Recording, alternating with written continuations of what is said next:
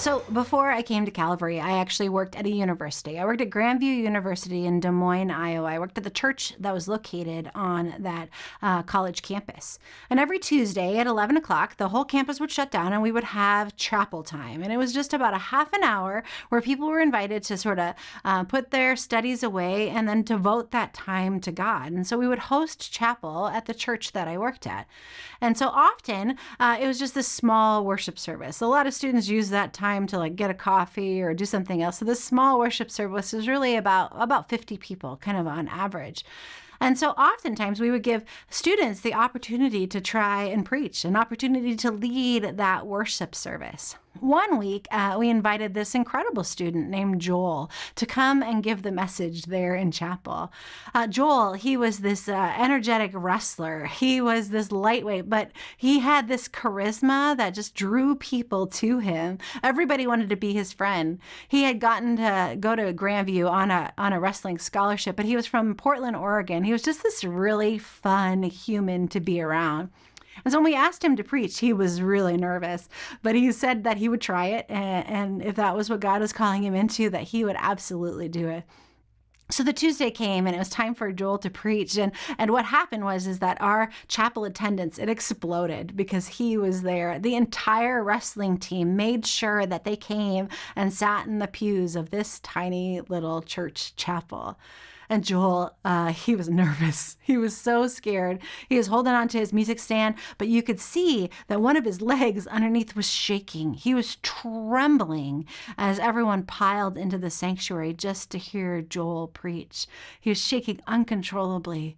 And the whole time I just stood in the back and I kept thinking, oh my gosh, how brave is this student? How vulnerable to proclaim his faith in front of this college campus as well as in front of his whole team, all his peers. And here's the thing, despite his uncontrollable shaking, despite all of his nerves, he preached so beautifully. And it was incredible to see how moved that entire chapel service was. You see, when Paul first entered Corinth, he describes his meetings with the Corinthians in the most humble way. He said that he came in with fear, with weakness, with trembling. He came in humility because it was not of his own power, but of the power of God, which is really interesting for us to read about in this passage. In the book of Acts, which comes earlier in the Bible, but it's this history book of the early church. In the book of Acts 17, we learn that before Paul came to Corinth, he actually went to Athens, to the cultural center of all of Greece. And when he was in Athens, Paul used all his oratory skills in order to sort of impress people and try and convince them that they needed to convert to this new, brand new following of Jesus Christ, to convert to what it meant to be a Christian at that time. Paul pulled out all the stops. He used his oratory skills to go toe-to-toe with the Greeks to prove that his point was correct. The problem is that as he debated and countered every argument, he intellectualized the heck out of it. But at the end of the day in Athens, when Paul tried to preach the gospel there, he only actually had a few people convert to this new Christianity. So when Paul walked into Corinth, he walked in with humility. He knew that it wasn't about his ability to convince people to follow this Jesus guy, but he knew that instead it was what God had to do to work through Paul. His posture had changed. Paul had changed through those two experiences. And when Paul entered Corinth, he decided that he just only had to lean on the Holy Spirit and the power of God to proclaim God's own gospel. But what happened then, when he surrendered it and let go and walked in with humility, the church in Corinth, it was born and it grew.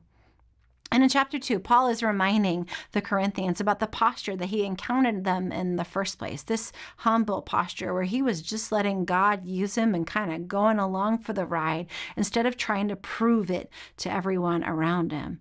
He's reminding them that God works in our weaknesses oftentimes and not in our strength. God worked in Paul's weaknesses and not in Paul's strengths.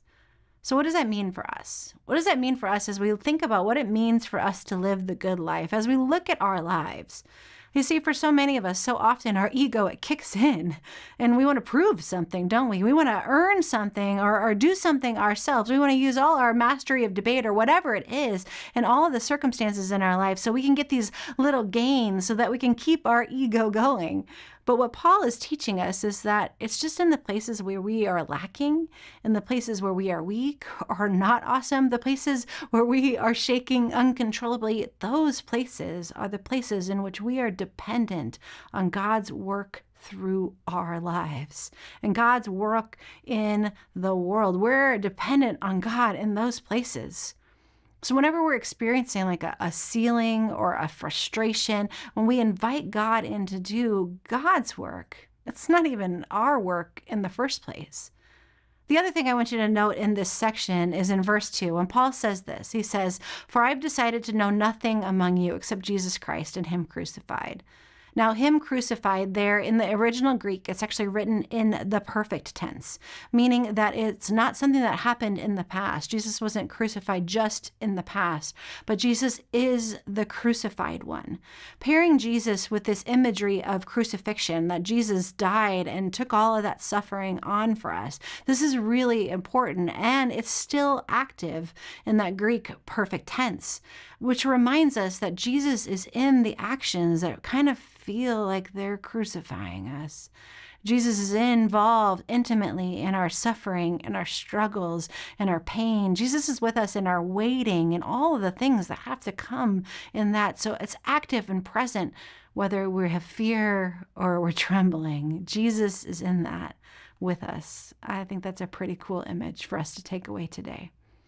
And as for Joel, from that shaky first sermon there in chapel, he is finishing up seminary from college wrestler to Pastor Joel. I'm so proud of him. But it shows us how much God works through humility. So here's our questions for today. When is a time that you thought something was going to go great, but then it didn't actually turn out that way? And number 2, when is a time when you actually had to let something go, when you actually surrendered and allowed God to work through you? What did that look like in your life?